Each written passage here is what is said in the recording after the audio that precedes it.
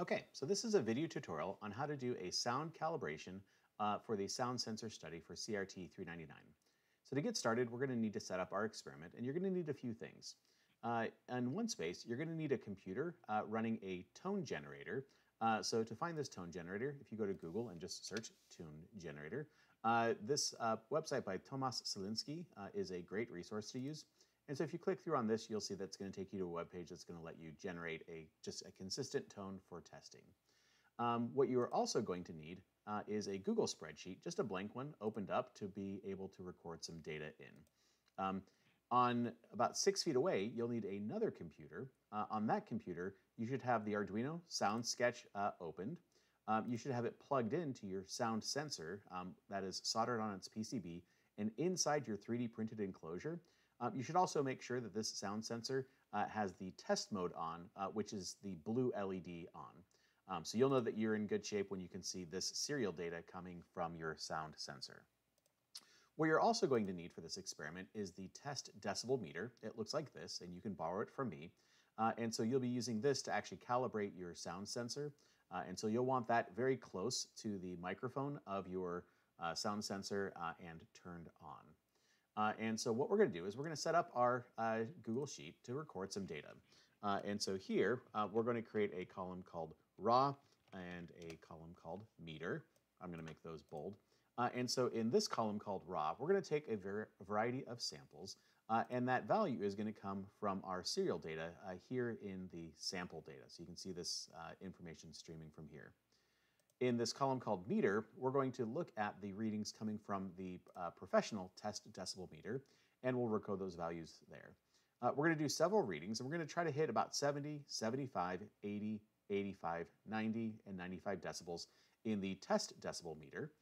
And then we'll see what this raw value is giving us out, and we're going to be charting that. So I'm going to walk you through a few of those sample experiments so you can see how this is going to work. So again, one computer here running the tone generator with the Google spreadsheet, another computer about 6 feet away that's hooked up to your Arduino, hooked up to the PCB with a test decibel meter, very close in proximity to the actual 3D printed enclosure. So we're going to start this tone generator, and what I'm going to do is I'm going to hit play in just a moment, and we're going to adjust the volume here in order to try to hit about 70 decibels on the professional sound meter. And so it's not super important that it's exactly 70, but it should be pretty close. And so you're going to play this for a few seconds, try to adjust the volume until the professional test decibel meter is reading, and then you'll look at what this sample data says. When you're doing this experiment, you're going to want to do it when it's relatively quiet in your area. And so it's okay to ask people to be quiet for several minutes while you kind of perform this test. We just really want to try to kind of capture a kind of nice, clean calibration of our space. And so we're going to get started. So if my decibel meter is on, I'm going to record that, look at the values, and make a note of that in my chart. So here we go.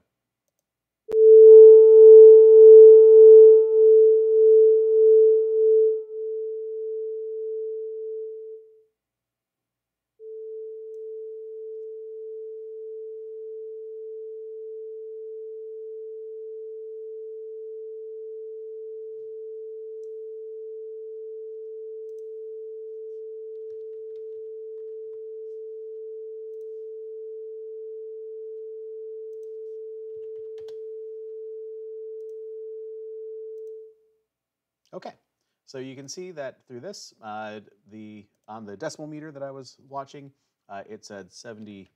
I accidentally typed that in. And my raw meter at that time, or sorry, the sample data was saying about 245. So that got me pretty close to 70. So I'm going to perform this experiment again, this time trying to get to about 75 decibels on the test decibel meter, making a note of kind of exactly where it landed, and then making a note of the Arduino's sample delta value as well. So here we go again.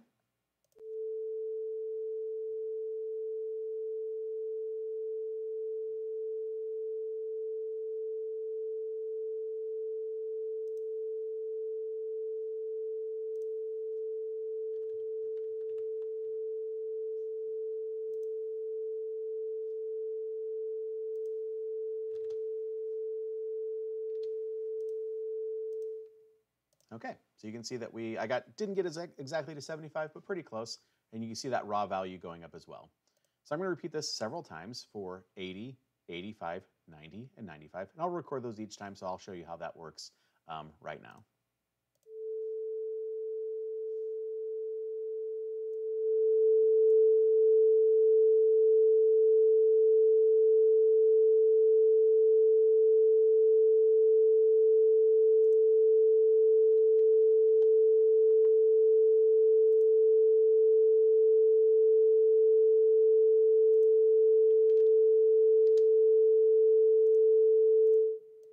Okay, so that was for my 80. Now I'm going to go for 85.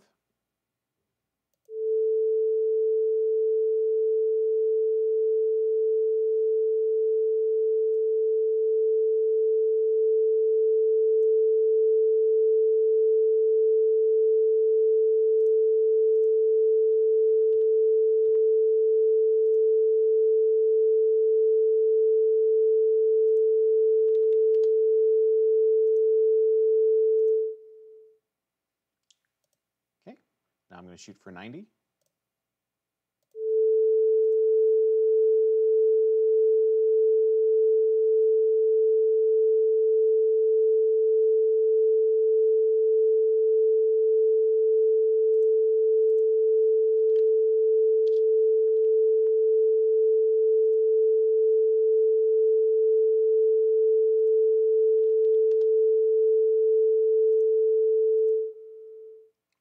Okay, and last I'm going to shoot for something around the 95 range.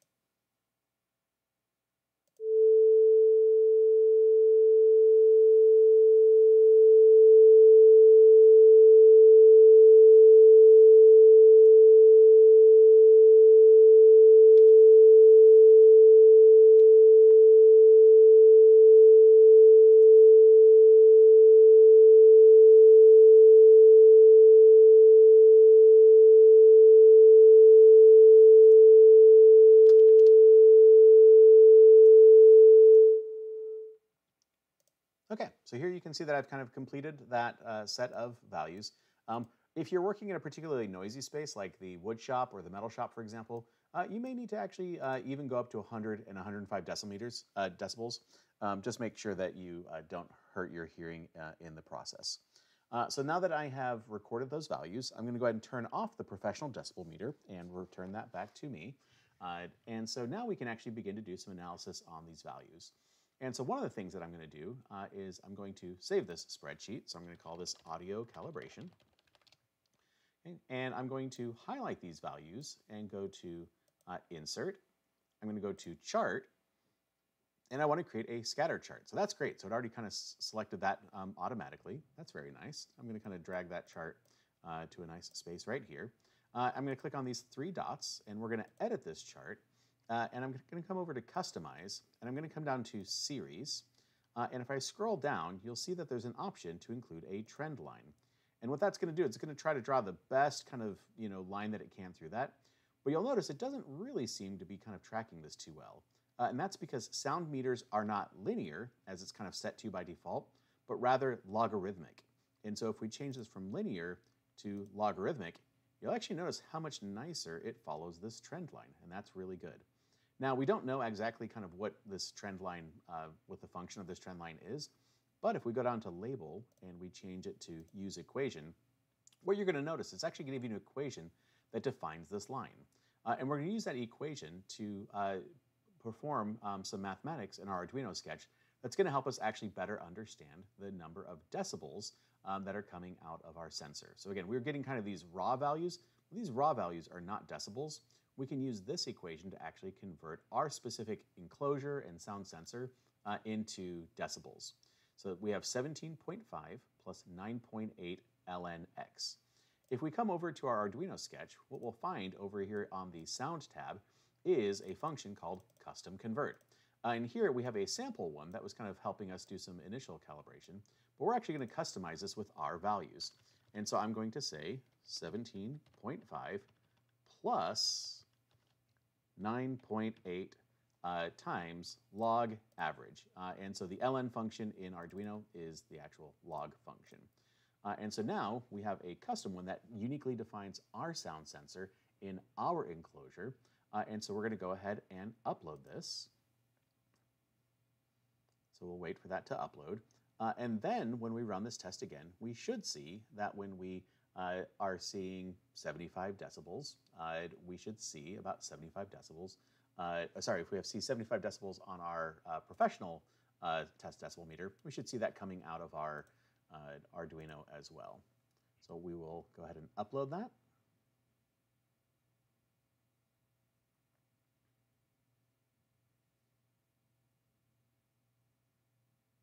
Okay, so that looks like it's finished uploading. And so now I'm going to repeat this test, and I'm going to repeat it for a variety of sound sensor calibrations and make a note of kind of if my equation is accurately defining this. So we're going to come back over to our online tone generator. I'm going to turn the volume down, and again, I'm going to try to hit about 70 decibels.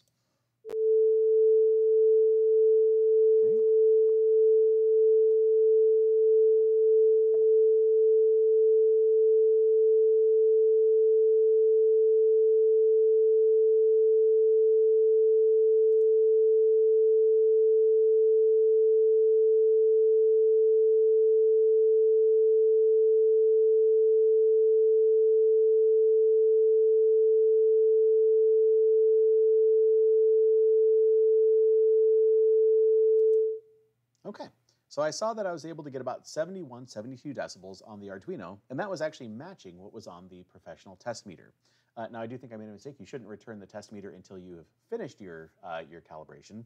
And so what you'll want to do is once you get about 70 decibels kind of dialed in, you want to make sure that the value that is seen on the Arduino serial monitor is within about 2 to 3 decibels from what the professional sound meter is telling you. So once you kind of have those values kind of up, I want you to take a picture for documentation of what your serial monitor is saying versus what your sound meter is saying. And I want you to perform this test across that 70, 75, 80, 85, 90, and 95 decibels. And like I said, as long as you're kind of within kind of a reasonable range of the professional meter telling you a value, and that seems to kind of roughly match what your Arduino value is telling you, then you'll be in good shape. And so you'll want to do this for each of your sensors and create a custom function for each of them. One thing to remember is before we launch our sound study, we're also going to need to update this code with our team number, and our sensor number. And so if you are team number 1, you would update this to 1, and you would update this sensor to whichever sensor you have. You guys are going to be designing 3 sensors, and so your first sensor should be sensor 0, your second sensor should be sensor 1, and your third sensor should be sensor 2, and you should mark on your 3D printed enclosure somewhere which sensor is which to keep track of each of them. So you're going to be able to update this code for each of your sensors with a custom sound function, as well as your team number and your sensor number. And that's very important because we want to be able to make sure that we can distinguish amongst all the sensors that are being placed around the lab. So again, when you're done with all of this, you've taken your pictures, you have your documentation, we're going to want to take a screen capture of this and include this chart in your web page documentation.